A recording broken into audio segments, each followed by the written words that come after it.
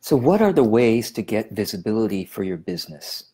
I have talked about using paid advertising such as Facebook ads, and that's certainly a way that I continue using and recommend. Another way that's a quick way to get visibility is to have influencers promote your business. This is really how I started my business 10 years ago without any network in this field, without any notoriety, even really without any training. I learned things myself, and I decided to start helping other people. They seemed to be helped by it. And then I started approaching some influencers to help them with the skill that I had. I demonstrated that I could help them, and then they brought me to their audience, etc. Now, going that direction of using your skills to help an influencer, maybe for free for a little bit, or having something that they really are excited to promote to their audience, is not necessarily easy, because it requires getting their attention and having them believe you enough, demonstrating your skill a little bit. So it's not as easy. And by the way, before I keep going, I should mention that I didn't get enough sleep last night. I ate too much for dinner, I think, and I just didn't sleep as well.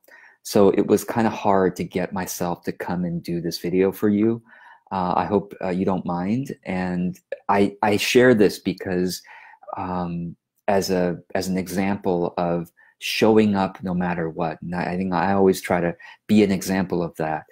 Get consistent, stay consistent, even if you're not feeling 100%. So I'm going to be a little bit slurring today, a little bit not as sharp as, well, I'm usually not that sharp anyway, but here I am going to share some ideas with you. I've already outlined what I'm going to say, so I'm just going to follow my outline, and Mango is going to help me out here. Just so you know, Mango is on sort of his last legs. He was having a hard time breathing this morning. He's a geriatric cat, so we don't know how much longer he has. The vet already wanted to euthanize him 2 months ago. So he's living 2 months past his potential death date. And so he's still jumping up. I sit on a sort of taller chair here, still jumping up. So we'll see. Okay. So I'm going to tell you about a method of reaching influencers in this video that some people just don't even think about, but I see a lot of people using it successfully. And the idea is to make some content that the influencer would be excited to share with their audience. There's lots of ways of doing it. You can guess what the influencer might be excited to share and then create that. But here it's the simplest way of doing is this. The simplest way is to feature the influencer in your content. If you talk about the influencer in a positive light, of course, they're more likely to share it with their audience.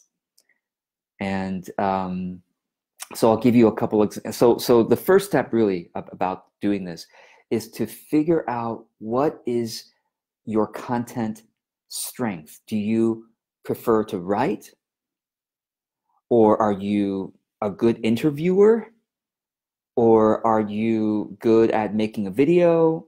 Do you have a podcast that you enjoy doing, you're good at doing? So what is your strength? Number one. Number two is then to create a quality piece of content about that influencer using your strength, okay? So the most recent example, in fact, Captain is here at this live video right now. He wrote an article about me for his blog post. It was rather, lengthy article, talked about why he, respects my way of doing my work, etc. And that was just a very, put me in a positive light. So of course, I'm excited to share it with my audience. And I even put some advertising dollars behind that post to get it out to more people. And so simple. And very few people write about me, to be honest. I know a lot of you are in my audience, but very few of you actually write about me and make it a quality piece. So it's like when that happens, I'm still not an influencer. I'm still not really an influencer, I would say. I'm a sort of a small medium influencer. So maybe that's why people aren't writing about me yet. But that's why when you write about me, I typically am excited to share it. And in fact, I always have a Sunday slot. I do content pretty much every day, one one piece of content per day on my main platform, which is Facebook. So if you write about me, I'll probably share your post on Sunday. On some Sundays, we'll have to slot that in. And if it's a quality piece of content that I'm excited to share, I have to qualify that. So, so step one, write about the influencer, make it a quality piece. You can usually make it a quality piece if you get, well, you have to do the work of doing the research, figuring out how you can, talk about the influencer in a positive light in a way that's also related to your own work. It's not just, I do energy healing and I'm going to randomly now talk about a marketing coach. It's a little bit random. You got to somehow weave it in to your own work. And maybe it doesn't make sense for you to talk about me, obviously. So you should talk about an influencer in your field, you see. So it's not about me, it's about an influencer of your audience. So think about an influencer in your field. If you are a, again, I'm short on sleep, so I'm not coming up with any ideas except energy healer for whatever reason. If you're an energy healer, then who is a more popular energy healer in your field? Could you, or maybe you feel too competitive to that person. So what's a related field? I don't know. Maybe what's related to energy healing? I don't know, personal growth or spiritual transformation, let's say. So who is a spiritual mentor? Not someone like so famous like Eckhart Tolle or again,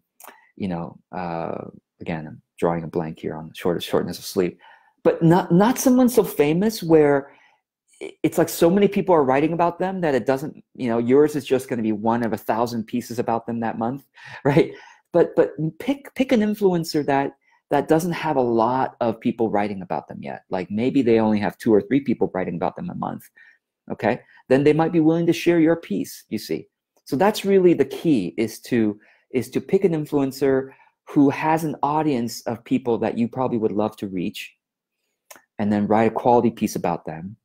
And it could be either in writing, or it could be on a video talking about them and why their work matters and how that relates to your work, etc. Or it could be an interview. Now again, someone famous, you're not going to be able to interview them, but pick someone who is not yet quite famous, but who has a following, and reach out and say, I would love to interview. I would love to make it a quality interview, something that you would be excited to share.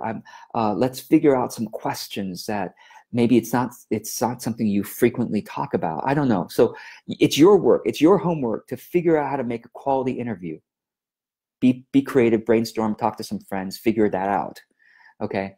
And Yule says Gary Zukav. Yeah. Gary Zukav, though, is probably too famous. So pick somebody, like he's in the stratosphere, like he's a legend, right?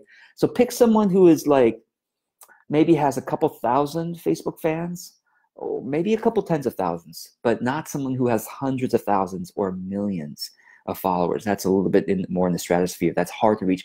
Now, we all kind of reach a few rungs above us, right? A few rungs above us.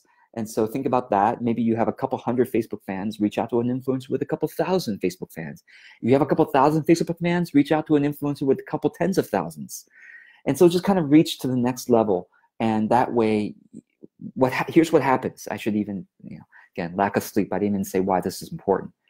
When you feature an influencer, they might promote you to their audience. They might promote the article, the interview, or whatever, okay? They might. You can't pressure them. That's the other thing. You can't say, George, I'm going to interview you only if you promise to share my interview with your audience. That's actually a strategy people use. It's called the telesummit. It's very pressure heavy. I don't like telesummits. And whenever someone invites me to a telesummit, I'll say, I will do this only if, number one, if it turns out well, I would be happy to share my interview with my audience without an opt-in. That's the catch. I want my audience to be able to view the interview without having to give you their email address. Okay, number one. So most people at this point who are hosting telesummits say, George, sorry, that's not going to work. I want everyone to promote my thing 2 times to their email list, right? The second thing, Lost my train of thought. Okay, so basically, the reason why having an influencer featured on your content is great. One, they might promote that piece of content to their audience. Number two, just having that piece of content online means that their audience is searching for them on the internet and might find your content and therefore might get to know you. This happens all the time. I used to have a podcast. There are other reasons why I stopped doing a podcast, but I used to have a podcast, and I interviewed a couple of people who were a couple levels up ahead of me. Actually, I was lucky to get some people who were quite famous. Sharon Salzberg is a famous Buddhist meditation teacher. I got her on my podcast. And that was one of my most popular episodes because people were searching her. I put that podcast not only on iTunes, but also on YouTube. And so YouTube is the number 2 search engine in the world is YouTube. Google's number 1. YouTube, technically owned by Google, is number 2. So when people search her name on YouTube or on Google, there's a chance of finding my episode. Now, she's even more famous now, so tons of people are interviewing her. So I'm sure my episode is way down there. But you see, so even just an audience, someone who has an audience, they're searching for that person. Captain wrote an article about me. I'm sure at some point, if you Google my name, Captain's article probably comes up, fairly soon, fairly close. I'm pretty well search engine optimized for my name. But if you Google, I'm sure George Kao blogger or whatever, I'm sure Captain's article probably comes up within the first 2 pages. I'm guessing, haven't tried it recently. So just the name recognition as part of your blog or your YouTube channel or your Facebook will get you a lot more views than if you were just to talk about your own stuff. So this is why people who that's one of the strategies that people use to build their audience quickly. It's just to interview a bunch of people, whether it's a podcast. No wonder, have you thought about this? Why do podcasts interview a bunch of people? Well, that's the fastest way to grow a podcast, because when you interview a bunch of people, the people in their audience will search for them online, on iTunes, on Google, and we'll find that episode of yours, and we'll then discover your podcast. Same thing with a video channel, same thing with a blog. You interview people on a blog. So that's the idea. A lot of you aren't doing this, right? Are you interviewing people on your blog, or you're not interviewing, but featuring that influencer, or maybe interviewing them? So that's the strategy of the day that I want to share with you. It's not just a strategy of a day. It's really a significant strategy for a lot of people. The last thing I'll say is, if you have the funds, become a client of that influencer that you would love to have one day share your thing. If you have the funds, I'm not talking about becoming my client. I'm just talking in your own field, right? Become that person's client, and then become a case study for them. Apply their advice in such a way that could inspire you, motivate you to be diligent, be a diligent client, be a diligent student. That I'm going to become, because I will tell you this, I have coached by this point over 1,000 clients. Very few of them have become case studies because very few people are truly diligent in applying my advice. Even those of you watching for free who are not clients can become one of my case studies if only you are diligent and consistent in applying my advice and getting results. I can't promise you results because I don't know how you're going to apply my advice and how diligently you're going to do it, how creative you are at doing it.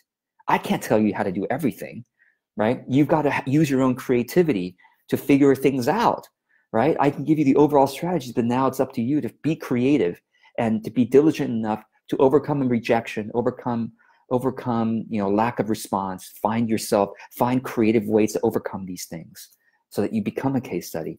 And if you could become a case study, I will promote you. Even if you've never paid me a dime, I will promote you because I followed George Kao's advice and this is what happened. Of course, I'd be happy to promote you. I'd be like, look, here's somebody who followed my advice and got results. Yay, right? This is true in any field. Think about your own field. Become a case study in your own field, and your teacher, your coach, your mentor will love to promote you, whether or not you ever paid them a dime. Truly, because very few people become case studies, because very few people are diligent, and very few people are creative enough to get results. to be honest with you. I mean, it's really, creativity is one aspect, but really it's diligence. People are just not organized. Most people, honestly, they're not organized, and they don't spend the energy to become organized, to become diligent, to become disciplined, to apply the advice, and to do it long enough to get results.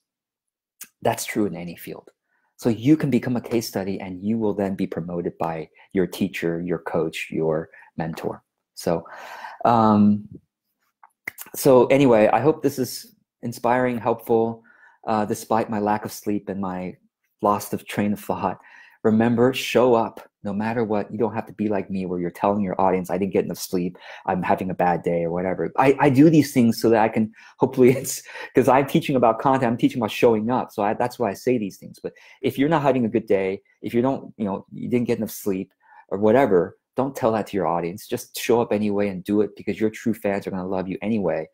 Your true fans, no matter how slurred your speech is, no matter whatever, they're still going to enjoy the content because you are still a step ahead of them, and just the way you show up is somehow beneficial for them. So just remember that. I hope this is helpful, and thank you to Suzanne for showing up here, Marie-Louise Yule. Am I pronouncing your name right? Is it Yule or Yule? Captain Heather, thanks for being here, and wishing you a wonderful rest of your day. Go out there, look at the influencers in your field, look at the influencers with an audience you want.